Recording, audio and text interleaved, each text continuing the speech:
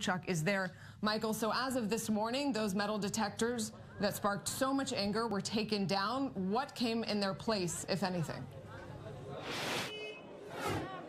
That's right, Nurit. So at the moment, we're only able to observe with a camera from outside the gate. We're not actually allowed to enter with a camera crew into the Al-Aqsa compound itself to film and get an idea. So the answer on that would be limited. But from what we can gather, looking at it outside, it seems that the entire construction of metal detectors, indeed lanes, and the cameras that were placed overhead have been removed.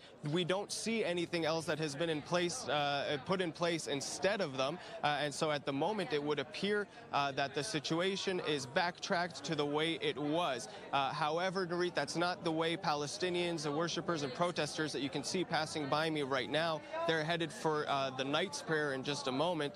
But they don't see it that way, Nurit. They fear that the measurement, these new measures that have been spoken about, this smart system of cameras with thermal vision and face recognition technologies, they fear that those are further encroachment and that indeed that not much has changed. We've even heard a Al-Aqsa official, Adnan al-Husseini, this morning say that the new measures would be even more dangerous than the metal detectors themselves. And so in that respect, Nurit, as far as the protesters here are concerned, not much has changed. The prayers, the sunset prayers that have concluded about an hour ago were still conducted outside of the mosque, and protests are ongoing after those prayers, as they have been in recent days.